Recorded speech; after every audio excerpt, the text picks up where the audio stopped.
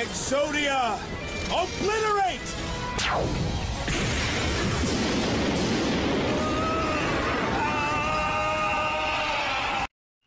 Hey, what is up guys, it's DragonxDuelist here, and today we have a new spell for Twilightsworns, which I am excited about, because I'm kind of trying to do some stuff with the new Twilightsworn support. It's kind of the Twilight version of Twilightsworn.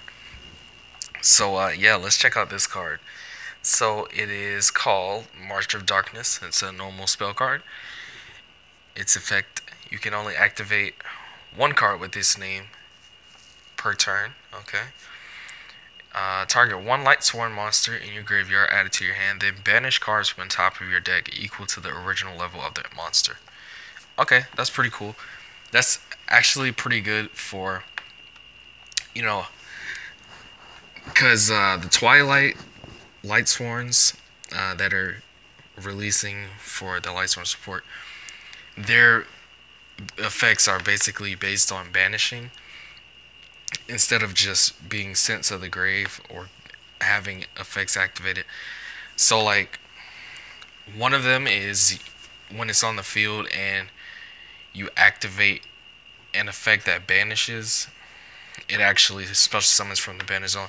So having something like this is pretty cool because you get to banish, you know, cards from your deck directly.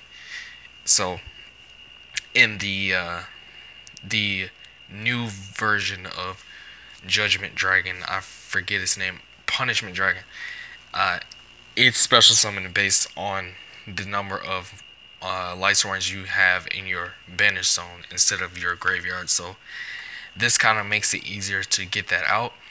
I'm glad we're getting support for Twilightsworns because Twilightsworns is one of my favorite archetypes.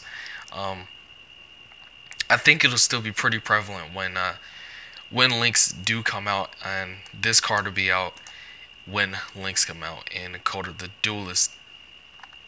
So yeah, let me know what you guys think of this card down in the comments below. Are you excited for a new Twilightsworn support? Let me know in the comments below. Be sure to like the video if you enjoyed. Subscribe to my channel for more videos, and I am signing out. Peace.